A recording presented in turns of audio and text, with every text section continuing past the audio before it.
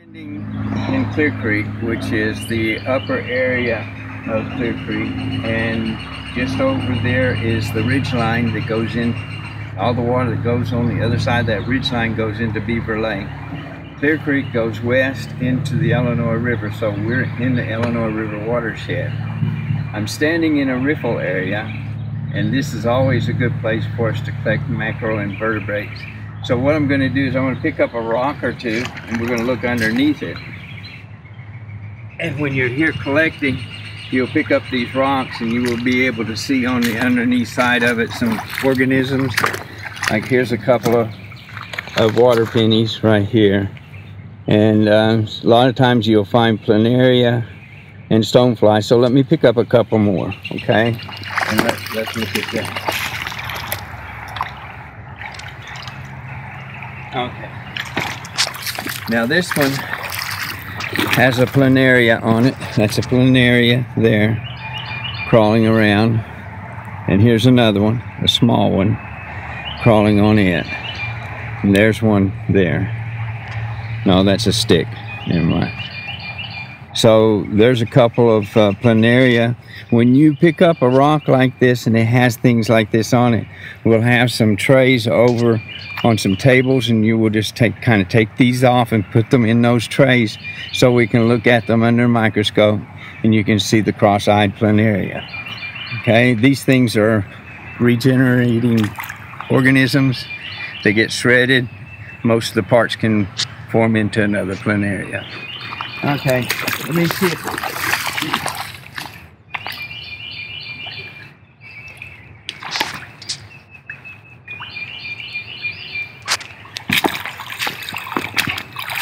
this is the encasement of a caddisfly larva, nymph of a caddisfly.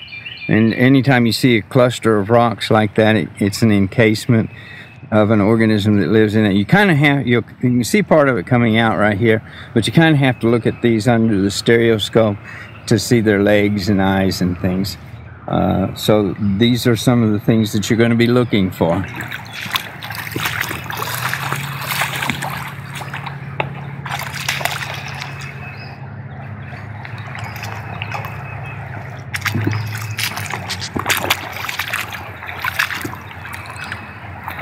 I see more caddisfly stuff.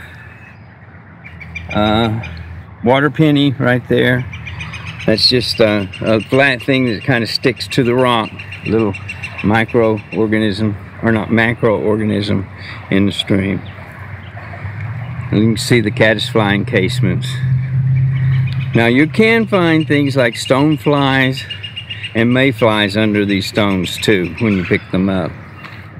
It's their way of staying in one place with high currents of the stream. Now, when you're in a riffle area, and this is a riffle area as compared to that right there, which is a pool area. When you're in a riffle area, you'll be using these nets to collect organisms. And the way you do it is you stand upstream of the net, stick the net in the stream like this, and kick the rocks, and the organisms underneath the rocks will flow downstream into the net, and then you can hold it up and look to see what you have. You may have to do that several times, because remember, we're trying to find out how much this stream was impacted by urban development. And you will be able to pick up different things. Sometimes you might have to look for a better riffle area. There's a better riffle area right on the other side of this pool where the water rushes a lot faster and it catches those mackerel invertebrates in the stream and gets them in your net. This area here, the pool area, is where you're going to be using the seines. We'll find a better pool area than this one because it has a lot of stumps and snags in it. But up there, we will use the seine and try to catch as many fish and stuff as we can. So let's walk down here for a second.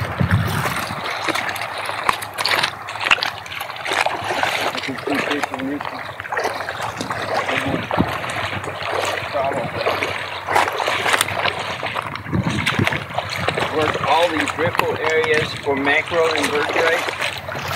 This is a really cool, ideal place right here to test macroinvertebrates. I'm going to stick the net in this fast-flowing water.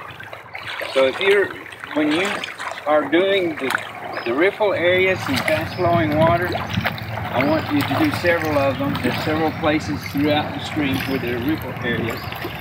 Move the stones to one side. Look in your net. Oh, looky here. See, have a lot of darters in here. So I've gotten fish as well. Rainbow darters and orange-throated darters. So you can pick up fish that way, but you will also pick up macroinvertebrates. Now we want to separate our species out on our fish and stuff when you're doing these things, but we also want to look for little insect nymphs as well. You remember in the labs when we were doing the pond study, we had dragonfly nymphs and damselfly nymphs and things like that. You'll pick these up in the riffle areas, so we'll look for that. And don't forget where you get the planaria too. We want to look at those. So with the number of students we have out here, we're going to catch a lot of interesting things. I want to see if any of these are endangered. Looks like they're all orange-throated darters. Oops. When you pick up a fish, make sure you have your hands wet. That way you don't take all the protective oils off of the body of the fish. It looks like it might be a Johnny darter. It does have a stripe on its eye though. Let's get a good look at that so I can take it back and identify, make sure it's not an Arkansas darter. If it's an Arkansas darter, it's an endangered species. So I'm going to throw him back. And like I say, we want to look for everything, including the fish. Now let's look at this area here. This would be more ideally suited for using a seine. It's pool-like. If you start with the seine down there, working it this way, and have half of your group on this side walking toward the seine, you'll move the fish toward the seine, and then when you pick the seine up, you'll have it full of all kinds of organisms. Remember to separate, like I told you before in lab, separate out the sculpins because they will eat the smaller fish if you have them in a tray.